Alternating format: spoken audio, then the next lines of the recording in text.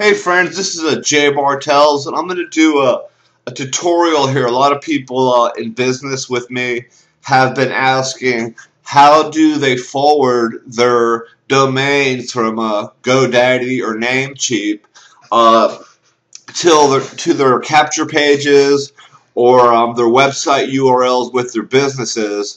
So I'm going to show you how to do this. I use both GoDaddy and Namecheap. The cool thing about GoDaddy, I'm going to give you a little nugget here, is if you type in a Google search GoDaddy promo codes and say the month is April, GoDaddy promo codes April, it'll pop up there and you'll see 99-cent domain names. And you can click on that. It'll take you to GoDaddy and buy your domain name for 99 cents. So that's just a little nugget I'm going to throw in.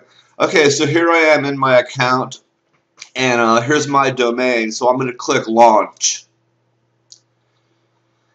And I have a few different accounts, but on this account, we're going to talk about this one right here. This is My Fun Life invite. Now this right now, I have forwarded to one of the lead capture pages with My Fun Life, and if I didn't use the lead capture page, I'll show you what this thing would look like. I'm going to click on this, the domain I want to forward, and then I'll try to zoom in here. As you scroll down here, you see right here it says forwarding.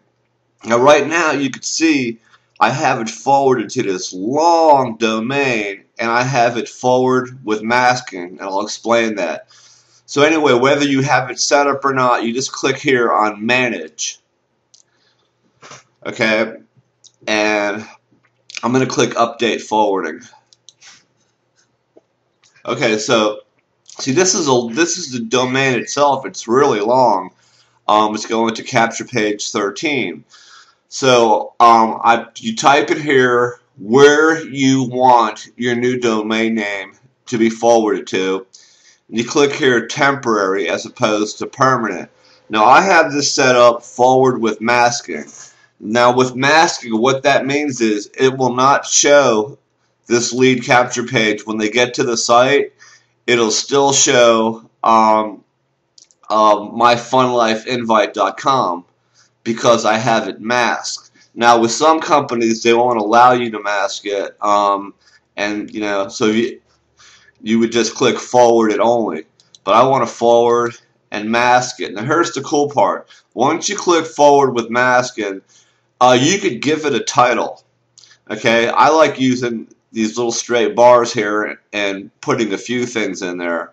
So if I were to take, for instance, this is myfunlifeinvite.com. If I were to take it and post it on Facebook, this is what would show up at my title.